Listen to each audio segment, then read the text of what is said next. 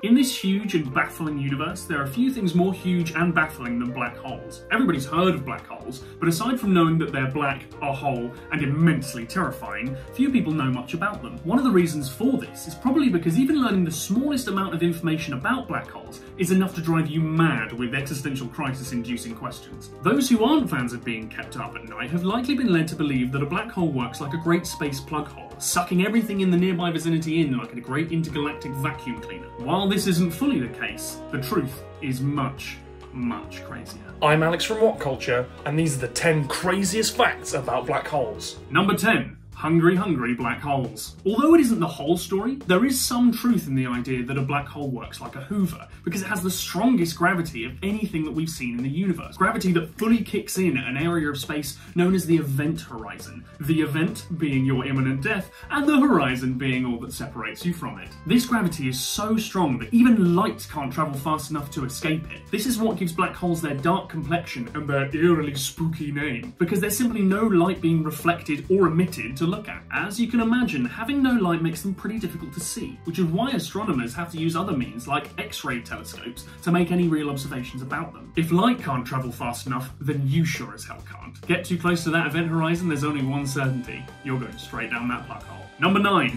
They're everywhere! Perhaps the most terrifying thing about black holes is that they're far more common than you'd expect. In the same way that we on Earth are whizzing around the sun itself is zooming around a supermassive black hole at the centre of our galaxy, which is a whopping 3.6 million times heavier than the sun.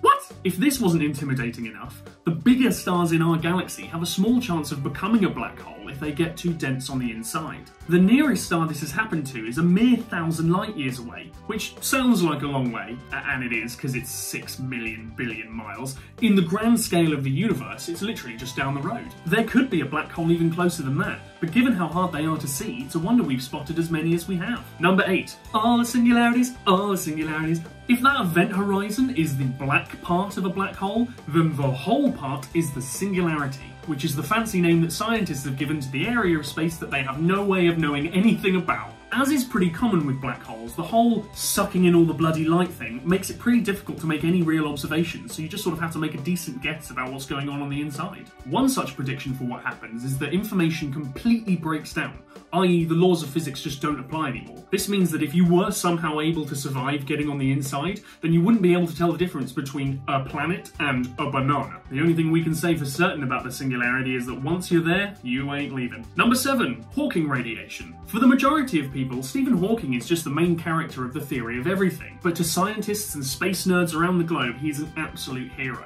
Though probably better known for his book A Brief History of Time, in which he tries to explain everything, it was probably his theory in 1974 that set him apart from everyone else. As we've established, no one knows anything about what's going on inside a black hole, but Hawking came up with this idea that they were slowly evaporating, spewing out radiation at extremely slow speeds that they would eventually die out. Trying to understand how this decay actually happens is a bit like trying to find a needle in a haystack with your eyes closed and your hands tied behind your back. It's just a bit difficult. Virtual particles appear, one falls into a black hole, the other becomes real.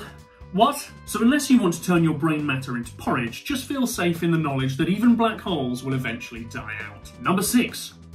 Black hole? Chewbacca? Forget it. As part of explaining this idea, Hawking also came up with the idea that black holes were actually hairy. Rather than the surface of a black hole being bald and featureless, making them all identical, they actually have small 2D imprints from particles falling into the black hole, which is what gives it that hair that makes you think of black holes as being some sort of cosmic cousin it. The hairs are supposedly picked up by the radiation in Hawking's theory, which is how black holes lose energy. No, that doesn't mean that shaving your head will stop you from evaporating into the great abyss of space. Number 5. Spaghettification. Yes, that is the best word you've ever heard. Also known as the noodle effect, spaghettification is what happens when you fall into a black hole. When you cross the event horizon, the gravity becomes so strong that it pulls your cells apart, leaving you as a one-atom-thick noodle of plasma. While the idea of being turned into tagliatelle isn't the most comforting thought, just be happy that scientists haven't discovered bologneseification, which sounds like it would be a lot messier, though would make for a delicious space-based recipe. Number 4. Black holes bend space? The reason behind spaghettification being a thing is where a lot of budding scientists give up, as their brains just switch off at the idea of this being a reality. If you've heard of Albert Einstein, then there's a chance you may have heard of general relativity. This is what made Albert Einstein famous before he accidentally helped create a weapon capable of melting the skin off of your face and leaving your whole city uninhabitable. The easiest way to comprehend general relativity is to imagine a bowling ball on a trampoline. The bowling ball pulls the fabric of the trampoline down, creating a curve in its surface. If you were then going to chuck a marble across the trampoline, then its path would be deflected by the dent made by the bowling ball. As an avid trampolinist, Einstein figured this was exactly how the universe worked, with stars and planets creating those dents in the trampoline fabric of the universe. Because black holes are so heavy, they create the biggest dents. Dents which seem infinite and are therefore literally bending space around them. The universe isn't exactly as two-dimensional as a trampoline though, so this means that black holes are bending space in all directions? Unfortunately, Einstein's theories only get weirder. Number 3, black holes slow time. That's right. If literal space bending around black holes wasn't weird enough to comprehend, they also slow time. Basically, there is no space and time. They're one thing. Space-time. Time-space.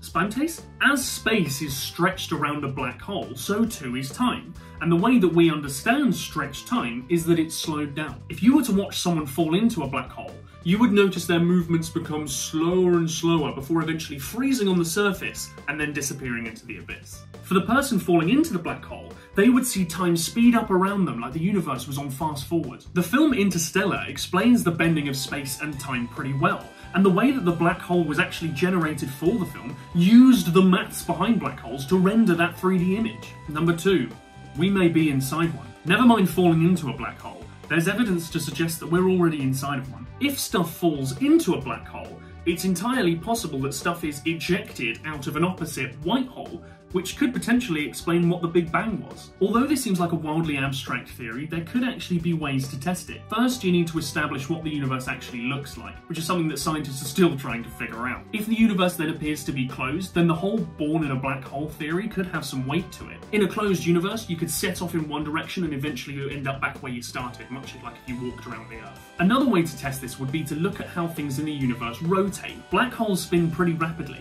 so you'd expect anything on the inside to be whirling around like one of those dodgy looking horses you'd see on a carousel. If we can figure out if the universe is spinning in one direction, then we might be a step closer to finding out where we are. Who knows? In the centre of every black hole there could be another version of you trying to find out the exact same thing. Number 1, they don't technically exist. Depending on how you define existence, you might find that black holes don't actually exist at all. That old saying, if a tree falls in the forest but nobody's around to hear it, therefore does it make a sound argument, kind of applies here. If a black hole absorbs all of the light and we can't possibly see the inside of it, and we need light to determine if stuff exists, then does the inside of a black hole really exist? Singularity is just the scientific equivalent of error 404. Singularities are supposedly infinitely dense and infinitely small. Problem is that infinity doesn't exist in the real world. So how can a black hole exist? But if we're inside a black hole and black holes don't exist, then do we exist?